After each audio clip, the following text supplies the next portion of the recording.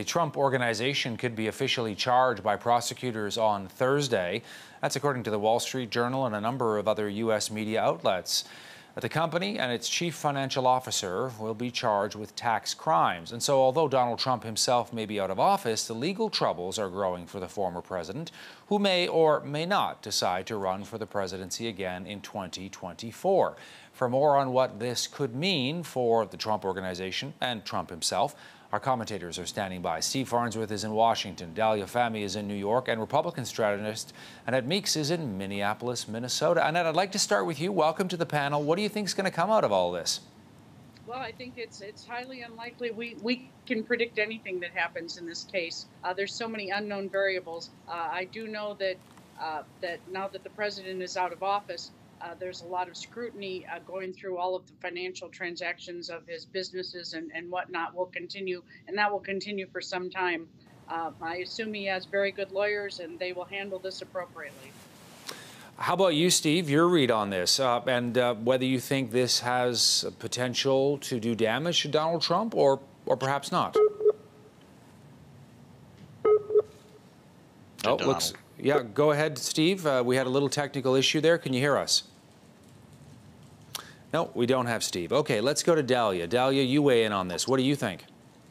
Look, tomorrow's charges are really limited. They're against the Trump Organization and very limited numbers of employees, against charges related to failure to pay taxes on benefits and perks, apparently, allegedly, including apartments and cars. It's a very limited scope. Tomorrow, we're not going to see the watershed moment. But what we do have to remember is that the former president actually faces many, many other cases. For example, in Georgia, in Fulton County, remember the famous phone call where he wanted the 11,000 votes to be found. There's a criminal investigation brought against him by the prosecutor that includes criminal solicitation, racketeering, election fraud. There's a sexual harassment case against him by a former contestant on The Apprentice. There's still the hush money payment paid to the adult film star Stormy Daniels.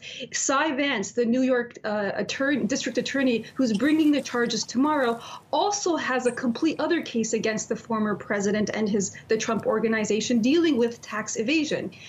Similarly, in New York City, the district attorney, Letitia James, has a civil case against the former president looking at his inflation and devaluation of his worth in order to get business loans. So tomorrow might not be the watershed moment, but the former president still faces up to 5 other major trials. Hey, Annette, I wonder whether, in a way, this might work in Donald Trump's favor. And follow me here for a second, that the president has often said, look, you know, the establishment is against me. I can't cut a break. I can't do anything.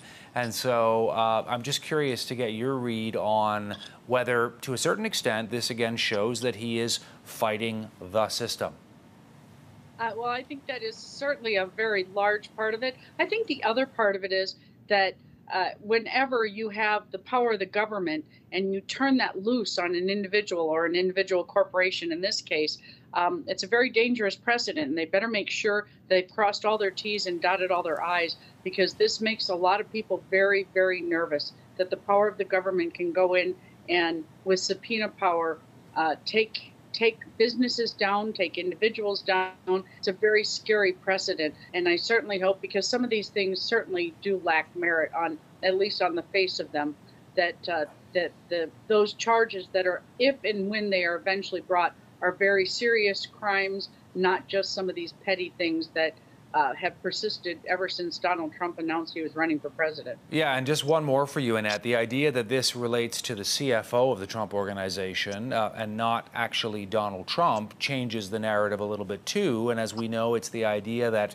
there were perks given to the CFO allegedly, and he didn't pay taxes on them, and the Trump Organization didn't declare that. So again, this is a white-collar crime if it turns out to be true, but it's not necessarily a, quote, smoking gun against Donald Trump himself. And how does that sort of affect the story, Annette? Well, and I also think it does not rise to the level that most people look at and say, oh, my goodness, thank goodness they brought that person to justice for that hideous crime. There's a lot of things that are happening in this country right now that deserve a lot more scrutiny and certainly a lot more prosecution than someone who inadvertently didn't pay taxes on a gift that they were given by a corporation. A last word on this to you, Dalia. What do you think? Just in terms of the optics, you know, there's been a lot of hype about the charges that he's going to face. You rightly point out there are a number of other ones still percolating in the background. But this specific one, do you think it gives Donald Trump and his defenders, you know, some room to say, well, you know, again, what's the big deal here? This is all being, quote, trumped up when there's not a lot there. You know, there's two things that we know is certain in life, and it's death and taxes. This is a simple tax evasion case tomorrow. This is not the big criminal cases brought against the president for his own business dealings, his own financial holdings, his own inflation, and also the election fraud and racketeering. And so this one just happens to be coming at us first. And so I can understand how the former president will see that this is a petty issue. But what we need to really understand is the bigger picture of a criminal enterprise that was conducting affairs for a very long time illegally. And so for this to be one of the first charges, even though in our eyes it might seem minor, in many ways criminal white-collar offenses need to be taken to the nth degree.